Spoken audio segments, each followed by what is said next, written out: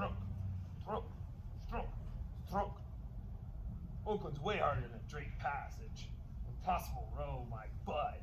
Try rowing in a wooden box and patio cushions. Way harder. Uh-oh. Well, hi, John. Okay, so maybe John Peterson is a better rower. But let's talk rowing options for today's workout. In any workout we do. So we have rows. Rows are important because they build those nice back muscles. So they also help us get pull-ups and things like that. So we're gonna find some objects today and work on our rowing options. So first thing we can do, we can find charcoal, we can find mulch, we can find dog food, we can find anything that kind of is in that small 10 to 20 pound range. This is about actually 5 to 10 pounds. All we're gonna do, we're gonna bend over, we're gonna pull to our chest. Bend over, pull to our chest, just like so. We're really trying to drive those elbows straight back, not trying to get the elbows past our body, just to our body. All right, nice and smooth like that, driving back, pulling strong there.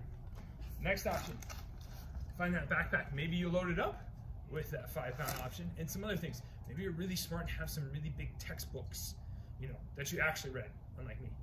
Okay, grab this, bend over, pull, down, pull, down, pull, down. Perfect option there, right?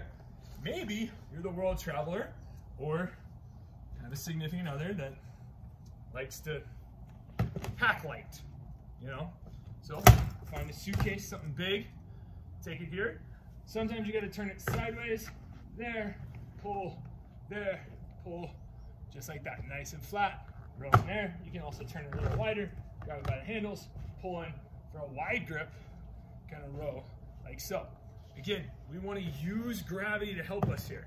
So we're going to be bent over, pulling like this. If we're standing up, the force of gravity is pulling down. You're all smart enough to understand that. So make sure you bend over properly when you do these rows. Lastly, certainly not least, for all my I can't get strong without a barbell folks, find a sandbag, build a sandbag, make something freaking heavy. Stop making excuses and find something heavy. This thing weighs over 100 pounds, maybe more, closer to the other range, but it's very simple. Grab the handles, bend over, row. All right, get after it. Start rowing the boat. Here we go. Take care.